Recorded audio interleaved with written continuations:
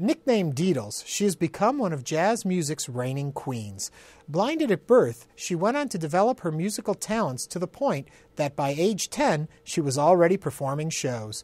With her distinctive piano playing and rich voice, she's recorded over 20 albums and has headlined at Carnegie Hall and the White House and has collaborated with such musical greats as Quincy Jones, B.B. King, Dizzy Gillespie, Ray Charles, and Stevie Wonder. Hello, I'm Ernie Manouse. Coming up on Interviews, our conversation with multi-Grammy Award-winning artist Diane Schuur.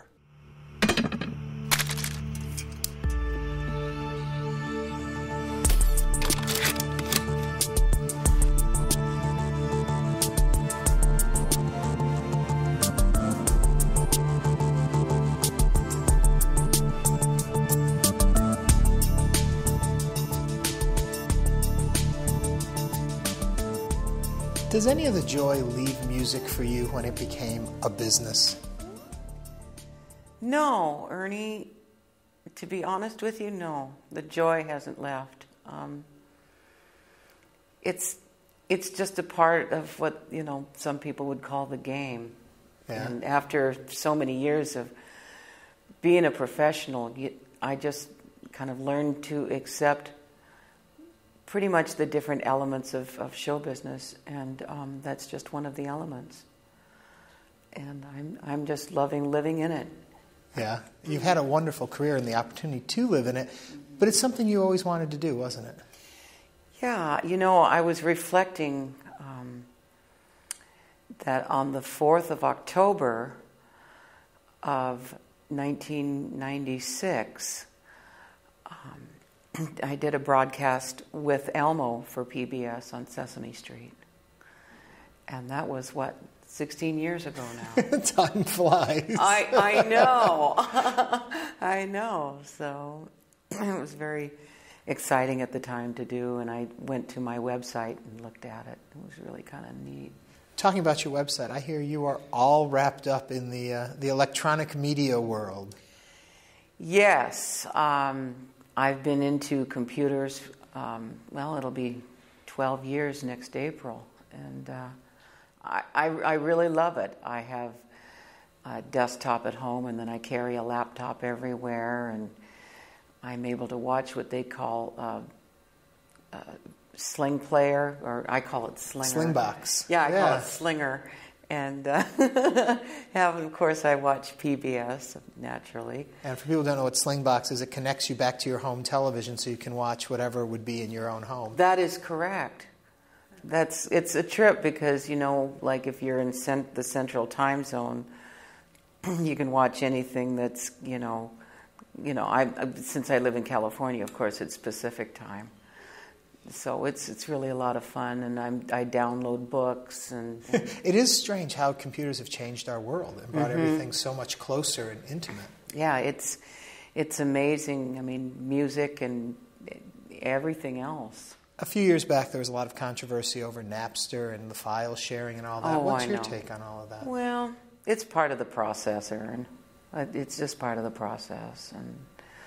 And, of course, now people have to pay for anything that they get. It's like I say, it was just like the Wild West. At first, as far as the computer world, it's very natural. YouTube, there's lots of hits. As far as people going to see the things that I've done, and some of them might be bootleg, but hey. Whatever works. Recently there was a big sensation on a TV talent show about a young girl getting up and singing. And it came all back to me when I was listening to one of your most recent albums. Yes. And in it, you have placed one of the songs you recorded when you were 10 years old. Correct. Explain a little behind that. Well, as you know, the latest album, Some Other Time, is a tribute to my mother and her legacy that she gave me as far as love of jazz. And I thought that it would really be cool if we could incorporate one of the first song that I actually did. I auditioned at the Holiday Inn when I was 10 years old. It was a Saturday afternoon on January 4th. And And it was called September in the Rain. And of course, back then I was really trying to emulate Dinah Washington, and her sound and everything. Then when I did my first country record when I was 17 years old, the late Jimmy Wakely says, "Now, Diane, you got to get away from sounding so much like Dinah Washington." I thought, okay, who are the other people that I really love to emulate and style and so on? And one of them was Patti Page. And so I thought, okay, let's see if this works. And so I did the tune kind of like Patti and with a little bit of a twist. So, the curly cues in different places and bending the notes and so on. So, yeah, but the September in the Rain song was a wonderful. I'm glad that we could incorporate it. And of course, then followed Danny Boy, because Mama loved that song. And of course, it took a few years for me to do it, but I was able to do that. And because Mom died when I was 13, and she was only 31, so. How does that affect a child at that age, do you think? Children, a lot of times, don't know how to, or have, through no fault of the parents, been given the skills to cope as well. I remember I cried a little bit, but I was dry-eyed at the funeral, and it hasn't been up until recent years that I really, really felt the loss of my mother. Yeah. Because, mothers represent a bonding, which is so interesting. When I was born, I was placed in an incubator shortly after my birth because I was born 2 months premature. And they felt that was the only way that my life could be saved. But in doing so, I lost that bonding with my mom. Mm-hmm. And for babies, it's so important. In fact, they have a practice with that, making sure that kids can bond with their parents at birth. And, so it's just been in recent years that I've really learned, that holding hands with a good friend or whatever is okay, and and not to be so startled if somebody comes up to me and puts their hand on my shoulder or whatever, because I used to get really startled. I still do sometimes, especially like if I'm on an airplane and I'm under headphones and I'm really wrapped up in what's going on in there. So it's just, so it really is kind of like a snapping to, coming back. But anyway, that's, it's life experience is a trip, I'm telling you. When you talk about being 10 years old and recording the song, I think a lot of people worry, what was your childhood like? Was she being pranced out there and paraded out there? This was something you loved, correct? Yeah. Yeah, and I loved going out there and performing. I know that John Bradshaw, who did a lot of stuff for PBS, mm-hmm. and after I got sober, I have almost 21 years of sobriety, actually. Talked about what was it? About the inner child and so on. It's just really, just very, very interesting stuff. Yeah. Yeah. And I was leading to something, and I'm trying to remember exactly. We're talking about your joy as a child. Yeah, and my joy as a child. And I think that's one of the things that he talked about in the workshops. There was the wounded child and so on, but then there's the wonder child.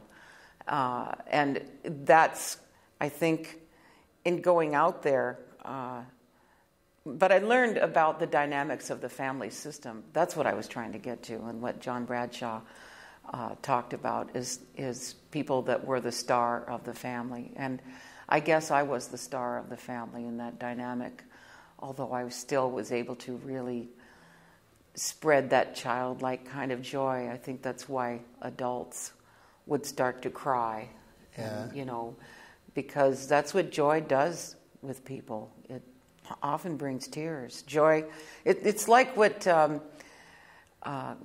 Gibran says in the book, The Prophet, that joy and sorrow are inseparable. And I think there's really something to be said for that. When you talked earlier about Diana Washington and your affinity toward her, and the questions about emulating an artist, at what point do you realize you have your own voice and you can separate from those that have influenced you? When I really started getting into jazz, that's when, I mean, I've always been in jazz, but I'm not exactly sure, Ernie, exactly when it happened. It's just one of those processes that just builds and builds over time. And a lot of people say, just from hearing one note that I do, oh yeah, that's Diane Schuur, that's Deedles or Deeds. And there's, with a lot of artists, there's just no mistaking that first note, for sure. Okay, you mentioned Deedles. I need to know, where did that nickname come from? Well, my mom, when she was alive, nicknamed me Deedle Babe. And so as a result, Deedles came out of Deedle Babe. And yet within the name Deedles, there's so many nicknames, even within the nickname Deedles. It's, Deeds, Deedly Weedly, Deedly Doo. My manager calls me Deedle Baber. Hello, Deedle Baber. When does the You'll probably kill me for saying that, but anyway. When does the transformation come that you can use words like cat and cool baby and all that jazz lingo? When does that become part of one's vernacular? Well, I remember I had and still have a very, very dear friend who got me really engrossed in people like Charlie Parker, Fats Navarro, all sorts of different people. And I guess it just, for a person like me, it's always been a part of the vernacular because I've always been exposed to it. It's just kind of really what people would say is kind of like a hip kind of language all of its own. And jazz, even though in the United States it's not recognized in a lot of circles as much as it is outside of the United States, in Asia, Europe and Japan and so on, it still touches everything. Commercials, you know what I mean? They don't mean a thing if it ain't got that swing. And in many commercials there was kind of like a disco thing that they put to Dinah Washington's "Is You Is" or "Is You Ain't My Baby." Right. You remember that? Yeah. It's just amazing how much jazz has become part of our culture, and yet there's so many people that wouldn't even recognize that. Right. You dig? Yeah. So. Do you find that outside of the U.S. there's a different reception to the style of music you do than within this country? Yes. There's a saying that a prophet is never really known in his own country. And, that's kind of a figurative way to state it. But for some reason, jazz is embraced a lot more in other countries for whatever reason. And but you never know. Maybe the cycle will change. Yeah. There was a time in your career where people questioned your commitment to jazz. They felt there was quite a bit of pop influence and all of that. Well, they're going to be questioning it again. I hear what's coming, yeah. Oh, you heard, hey? You're going country. Yeah, you heard. Oh my God! How did you hear about? Well, we check into people before we sit down with them. Country. Huh? Oh, I bet Jack White or someone told. Okay. Yes, it's exciting, and I can thank Ray Charles for that. Really? Yeah, because he did it. He did the same thing. In the late 60s, early 70s, he had a country album out, and it went really, really good. What I'm hoping that my concept of this is taken seriously is Daddy really loved country music, still loves country music, and my mom was into jazz. And so there's a wonderful tune. It's a gospel tune. In fact, getting back to Mr. Bradshaw again, they use this theme for a lot of the inner child work, going home. And that's what I'm hoping to kind of have this album be embraced about.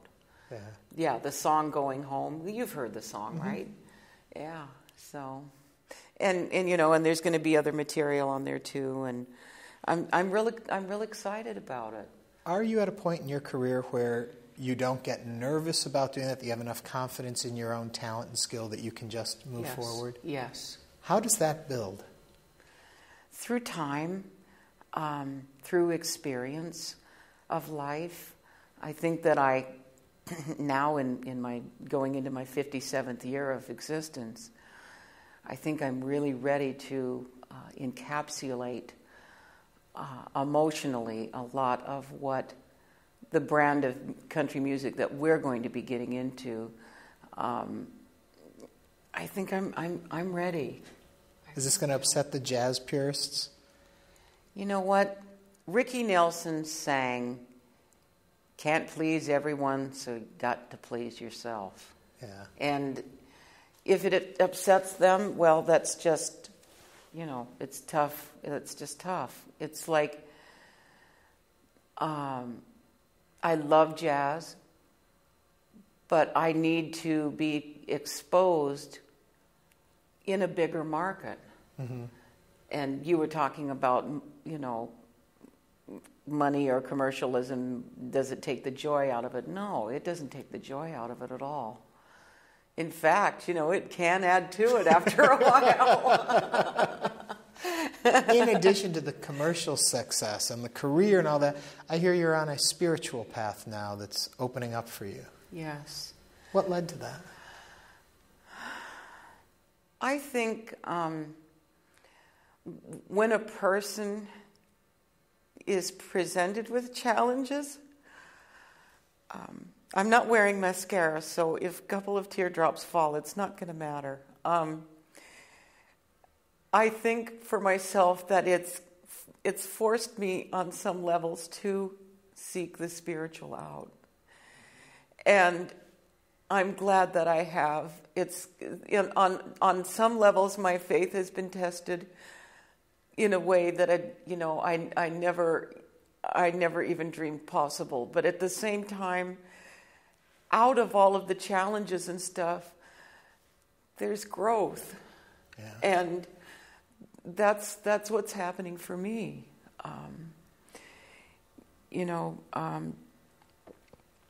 My wonderful husband that I've been married to for almost 15 years has Parkinson's disease, and it's really a challenge. But we love each other enough that no matter what, we stand tall and together, whatever needs to be faced. And that's the true grit of being married and being with somebody that you love a lot. What are you finding, though, on this path that's helping you through this? What are the truths that you're discovering? That love is all-inclusive. Yeah. Yeah, that love is all-inclusive and will carry me through. And I thank God that, first and foremost, above all, I thank God for my sobriety, because it's really helping me, especially through times that can be a little bit challenging. But there's always, the sunbeam and the rainbow within that sunbeam. And I thank God. I wouldn't trade, you know what I mean? I wouldn't trade for anything. I would live my life. Every step of the way, I would live my life exactly the way that I'm living it. Yeah. Mm-hmm. Absolutely. Because Stevie Wonder said it so beautifully. You brought the joy inside my tears. And, that kind of says it all. You've mentioned your sobriety a couple of times, and I think we all in today's society have friends that you see that are enjoying the drink a little too far and stuff. Yeah. For you, how did you know when it was time to stop? What was the final thing that said, I need to move on? I think it was my last suicide attempt, and I'd tried that at least once before, and there was that jumping off place, and I knew that I was at a crossroad, and I knew that there's just a light that came on in my head. It was. I'll just never forget my brother-in-law who stood there, and I was about to jump out off the third-story balcony of the place where I lived, and he just stood there, and he didn't grab for me or anything like that. But then I kind of like put my arms around him, and I cried, but it was like a different kind of crying than I'd ever experienced before. And I knew that I had actually really, really, really hit bottom. And a friend of mine the next day asked me, Deedly Weedly, his name's David Freeman. He's no longer with us, but he asked me a very simple but profound question. Deedly Weedly, do you think you might be an alcoholic? And nobody had asked me that before. People would say, well, Deeds, you drink too much, and so on. But as far as having a question actually posed to me was so, it gave me time to pause and really think about it. And that's when the spiritual awakening, as it's called, really started to happen for me. And ever since then, it's been a quest of a spiritual path. And yes, through drugs and alcohol, I was on a quest for a spiritual path, and I thought that I'd found it, but it was extremely elusive.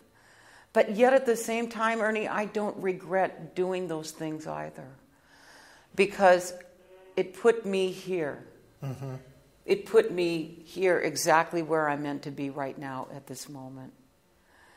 And my axiom is to live in the present, not belabor the future, and not stay too long in the past, but to just try to keep a real balance, a sense of balance. And that's what I'm endeavoring to do, and it feels really good. Even sometimes when it doesn't feel so pleasant, it's still to be able to feel the feelings. I think, when you and I were talking about the weight loss, I've dropped about 60 pounds in the past 2 years. It was 64, but got on the scale, and I guess I gained 5 pounds. But you can call that boob weight. Yeah, okay. Oh, he's blushing over there. So I think I'm blushing a little myself. I think you are a little bit too. I think I still have a little bit of innocence in me, But it's such a trip, and it's such a process. And, to be able to feel the joy, that's what I like to try to exude in my singing, in my work. I was going to say, is this in some way, and I don't mean to be stereotypic of country music, but it's kind of an uplifting, kind of fun feeling music. Is this kind of a feeling of where you are emotionally? Yes, absolutely, no doubt, absolutely. I'm just so excited, and just, they say in astrological terms that things are lining up, and it feels like that for me. Yeah. Yeah. After country, then what? Rap album? What do you got planned next? I don't think so. Maybe what you and I were talking about, the spiritual path kind of album. Yeah. Not necessarily fixed in a denominational kind of thing, because there is a difference, for me, there's a difference between religion and spirituality. And I choose to be in the spirituality kind of a vein. And I'm just really, that's what I see, possibly happening. I mean, like the path that I love so much is one of my favorite prayers is the St. Francis prayer, Lord, make me a channel of thy peace. You've heard that, I'm sure. Yes, I have. It's one of the most... It's interesting. Have you ever heard of Gregorian? Oh, yeah. Well, my manager, Jack White, and I, we do some of this stuff like the St. Francis prayer. We do it in Gregorian. So maybe a chant album is coming?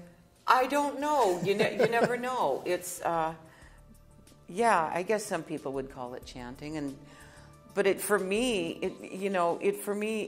just gives me a real opportunity to get into that realm of spirit. Well, whatever it leads you to, we're so happy it's brought you here today. Well, thank you too. for all the music, and a pleasure to talk with you. And you too, Ernie. Thank you. Oh, you're wonderful. Thank you so much, and I will continue to watch PBS, I promise. Diane Schuur.